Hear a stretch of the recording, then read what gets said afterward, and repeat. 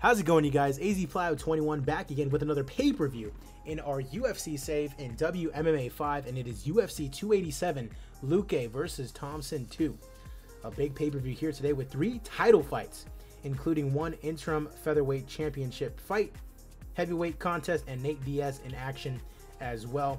I'm AZPlow21. I appreciate you guys. As always, be sure to leave a like on the video, comment down below, and subscribe.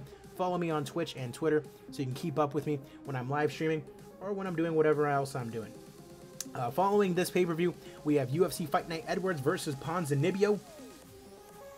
Also got UFC Fight Night Hughes versus Gamrot, UFC Fight Night Yaquinta versus Eddie Alvarez, and then our next pay-per-view is UFC 288 Baga Utinov versus Inoue. That is in Japan for the flyweight title of the world. It should be a good one. Hope you guys are having a great day. Actually, we're going to make that the main event, unfortunately. Sorry. Anyways, we have 3 title fights coming our way. Oh, God. Hold on. I think that Blake just made a very good point. No. No. At bantamweight? Yeah, at bantamweight we have the unification. The unification title fight is next. So Jan and Cruz can fight. Although I was going to book Cruz and McDonald. So that sucks. McDonald can fight Borg. Oh well. I saw Cruz there, and it said that Borg was going to make it a prelim fight, so oh well. Anyways, we move along. LUQUE versus Thompson 2. Let's get it started. Taking place in Las Vegas, LUQUE and Thompson going at it again. Let's go ahead and get this pay-per-view underway. Yushin Thunder Okami taking on Fabian Edwards in the middleweight division. Okami 41-13, number 20 in the division, taking on Edwards, undefeated at 15-0, only 29 years of age, 13 in the middleweight division, coming off a win over Alexander Shlemenko. And it is Fabian Edwards staying undefeated at 16-0 after knocking out Yushin Thunder Okami. And he's calling out Elias Theodorou, who I believe... No. Theodorou isn't on hiatus. Kanako Murata taking on Ayaka Hamasaki in the strawweight division. And it's Hamasaki at 40 years of age getting a big win over Murata. Does she retire? She does. So that sucks for Murata. You lose and the girl is just like, yeah, I'm done. Oh, well. Appreciate it, Hamasaki. F's in the chat for Ayaka Hamasaki retiring at the age of 40. Shuya Stealth Kamakubo taking on Grant Dawson in the featherweight division. Very similar records between the two of them. And it's Kamakubo getting the win via unanimous decision. He is now 2-1 in the UFC. Magomed Nurov taking on Brock Weaver. Weaver 19-4-1. He's the underdog against Nurov here today. And Nurov knocks out Brock Weaver, who was doing very well up till this point.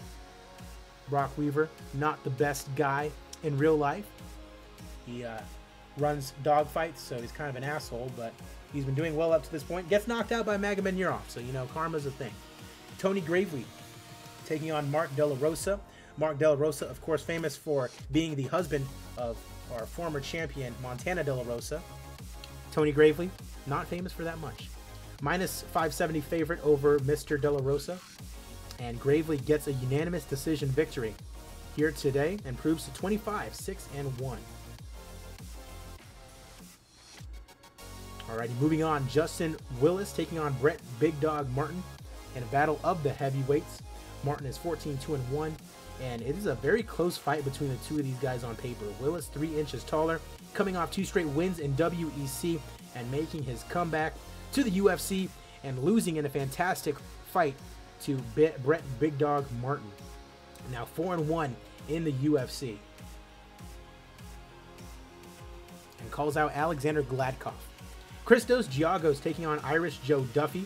Of course, Irish Joe coming off the loss to Kamaru Usman in the first round of the Super Lightweight Grand Prix. Trying to make another statement by getting back in the win column against Christos Giagos here today, and he in fact does. Submission victory for Irish Joe in round number 2.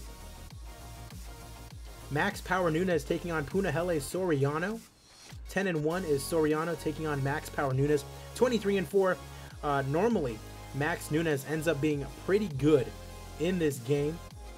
We're going to see what happens here. Soriano, a big TKO victory over Max Nunes here today. And he's calling out Jonathan Wilson in the process. Tyson Pedro taking on Khalil Roundtree. Pedro minus 630 favorite over Roundtree here today. Plus 500 underdog Roundtree. Number 19 in the division. Very back and forth career that he has had thus far. And Pedro gets a submission victory. Rear naked choke over Khalil Roundtree here today. Improves to 11-5. And he's now won 3 straight. Moving on, Arnold Allen taking on Kevin Aguilar in the last prelim. Allen 18-5, he's ranked. Aguilar 20-6, number 19. Aguilar a big favorite, and it is Kevin the Angel of Death Aguilar who gets a unanimous decision victory over Arnold Almighty Allen here today. Moving on to our main card, Derek Brunson taking on Nate Diaz. Brunson 24-9. This is a welterweight fight for Derek Brunson. Very back and forth for him. After fighting Darren Till for the title, decides to make a move up to light heavyweight, loses to Alexander Rakic, and now doing the exact opposite, moving down to welterweight to fight Nate Diaz. And Nate Diaz TKOs Derek Brunson in round number 1. Nate Diaz might find himself in the top 10 somehow. That is kind of hilarious. Derek Brunson's on 3 straight losses all of a sudden.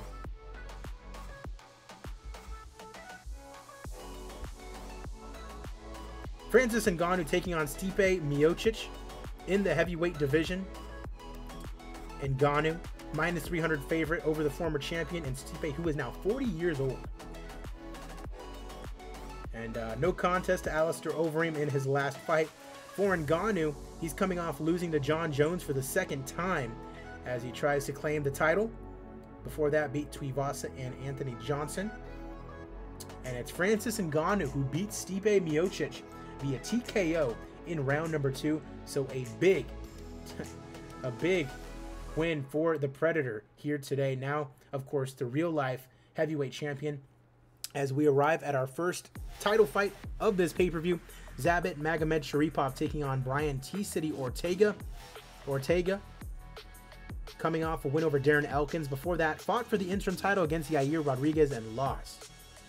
On the other side, you have Zabit Magomedsharipov coming off a loss to Jose Aldo. Before that, beating Pitbull. And unfortunately, just due to him being available, was the next available guy to fight for the title here tonight. For the interim title, whoever wins this is probably just going to be fighting Max Holloway. So let's go ahead and get it started as we are underway. Ortega moving in.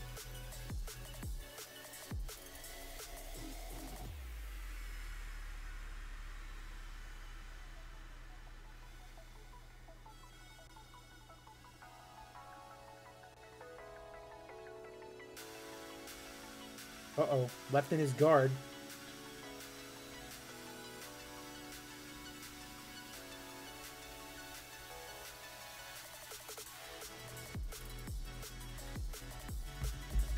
Trying to go for the clinch here, looking for a trip. Ortega can't get it. Again, looking for that takedown, he can't get it.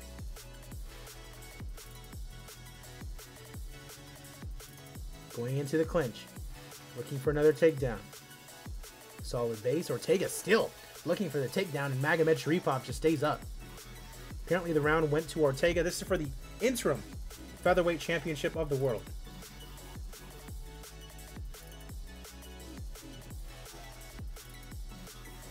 Side control here.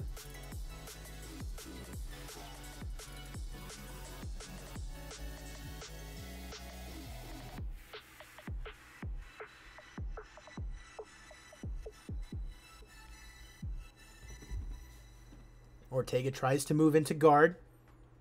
Second round. This fight is kind of boring, honestly, for the interim title, as it looks like it might be 1-1. Round 3 underway. T-City and Zabit Magomedsharipov. We have not seen Zabit fight in real life in a long time. And he just got kicked out of the rankings as a result. Ortega looking for a takedown. Can't get it. Nope. Ortega nearly gets taken down. Ortega looking for a takedown himself. No. Man, these guys are just going back and forth and trying to take each other down. Everyone's a little tired now as a result. Magomedsharipov pulls guard. Grabbed a guillotine on the way down, but Ortega pulls free. 18 seconds left to go in the round 3. Round 3 expires. And that one apparently went to Zabit. Round 4 underway. Body kick for Zabit. Magomedsharipov coming in close. Hits Ortega with a leg kick. And I mean, Zabit coming off a loss might win the interim title here. Down into side control now. Quickly grabs Ortega, looking for a takedown again, and he slams down Ortega. Can't manage to mount him, trying to get something going here, Zabit. Not doing any damage. 1 minute left to go here in round 4. It looks like Zabit is more than likely winning on the scorecards. So Ortega might need a finish if he wants to be the interim champion and, I mean, fight Max Holloway the way that he was really supposed to.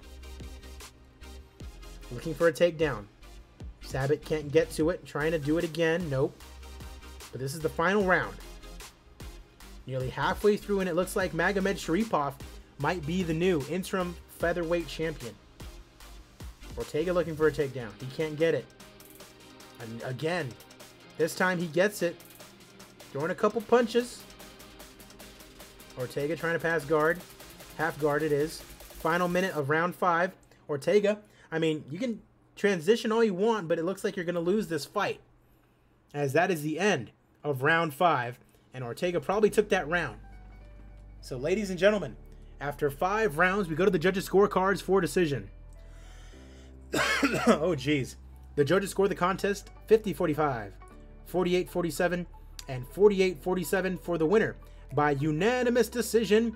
And now, the interim UFC featherweight champion of the world, Zabit Magomedsharipov.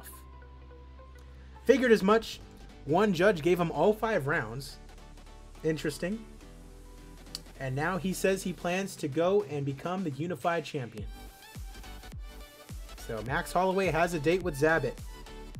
Doug Rose Namajunas defending her championship against Carla Esparza in our co-main event for the strawweight championship of the world. Carla Esparza, former champion after beating Weili Zhang, lost it immediately to Claudia Gadelha.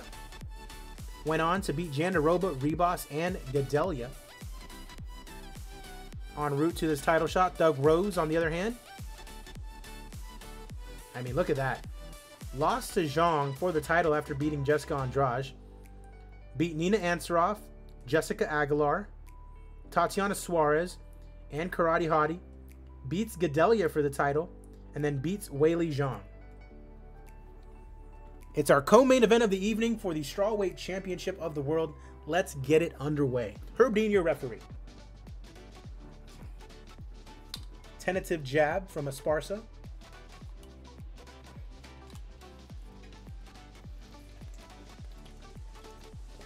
Doug Rose fighting. Uh-oh. Vicious right cross. Esparza falls to the floor.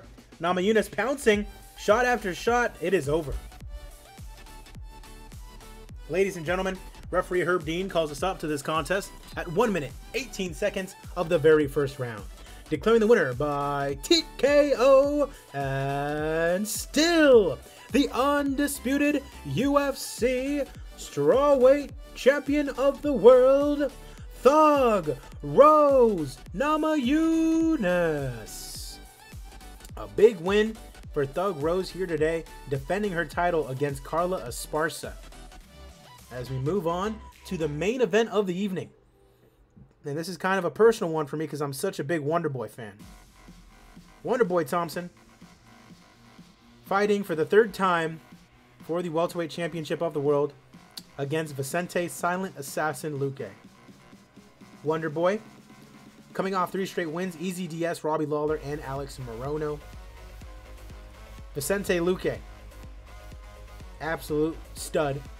Look at that. Nico Price, Ben Askren, Ponzinibbio, Michael Chiesa, GSP, Leon Edwards, and Jorge Masvidal.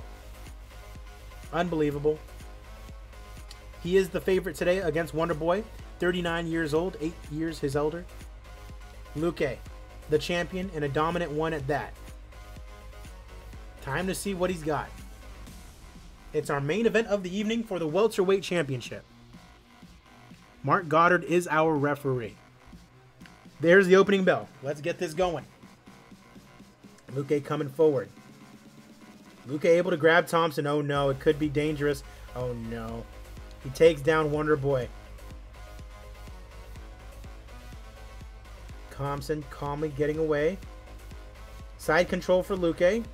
Up against the cage. Looking to take him down.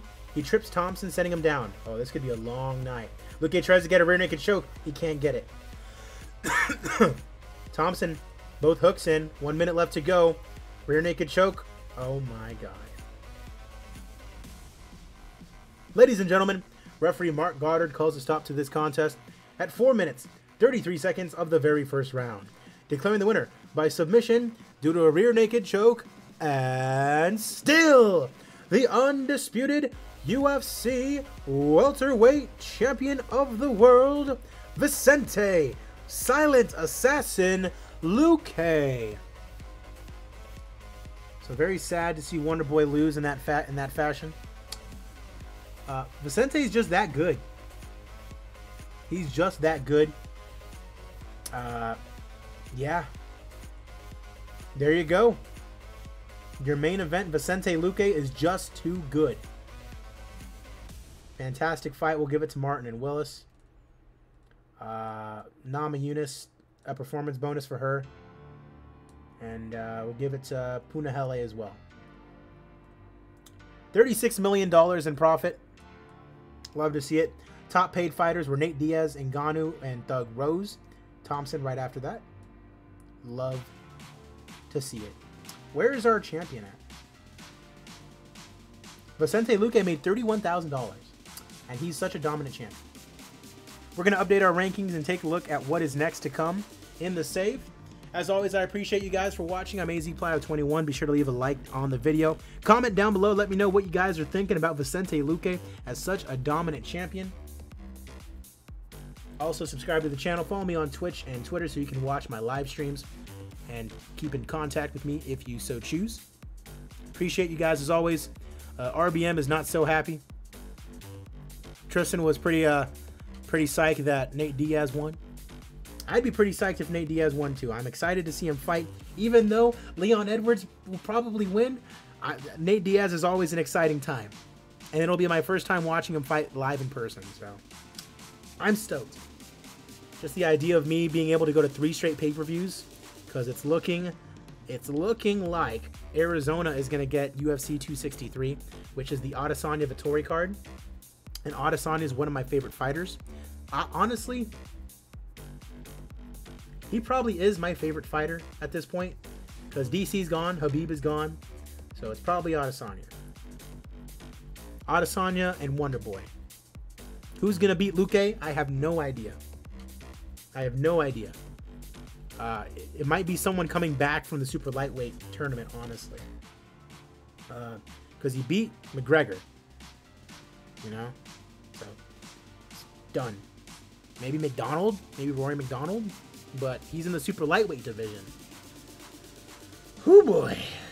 Rankings. Let's go ahead and update them. Ngannou moves up to number 2. Miocic up to number 9 after losing. Interesting. Okay. Light heavyweight, Pedro up to number 9. Wow. Okay. Middleweight, Gastelum up to number 4. A lot of guys moving down. Okami down to 23. Edwards up to number 10. At welterweight, Nate Diaz up to number 6. What did I say? That is in. Hey, well, I mean, hey. Warley Alves coming back in like 8 months or something, right? 6 months. Nardiev if he beats Colby. Or Colby if he beats Nardiev, maybe. Oh, no. Because Colby's on 2 straight losses. That would not make that much sense. Who's Diego Sanchez fighting? Diego Sanchez is fighting Chaos Williams. So 24 versus 23. But yeah, I'm thinking Nardiev if he beats Colby. That'd probably be the fight to make. Because Alves is injured. Tyron Woodley? Maybe do Tyron versus Wonderboy now? That could be something we do. I don't know. A lot of possibilities. At lightweight, Joseph Duffy up to number 12. Attaboy. Featherweight, Zabit, of course, is our new interim title holder. Sanchez needs the title shot. He beat Habib, for God's sakes. Yeah, Thompson Woodley 3 is definitely a lock. We're going to make that happen. Ortega down to number 6. Aguilar up to 17. Gravely now ranked. You love to see it. Flyweight's all moving up because what's-his-face got popped for PEDs again. Nothing at bantamweight or flyweight, but at strawweight, Esparza down to number 5. And it's looking like if Hebos wins over Jandaroba, honestly, it's whoever wins between Jandaroba and Hebos is getting the title shot next. That's what's happening. That's what's happening. All right, next time I see you guys will be for UFC Fight Night Edwards versus Ponzinibbio. Also got Hughes versus Gamrot, Yaquinta versus Alvarez, and Fajeda versus Gillespie, live from Japan. Also on that card, Bago Tinoff and Naoki Inoue. I'm AZPlow21. Hope you enjoyed this video. You guys have a very good rest of your day.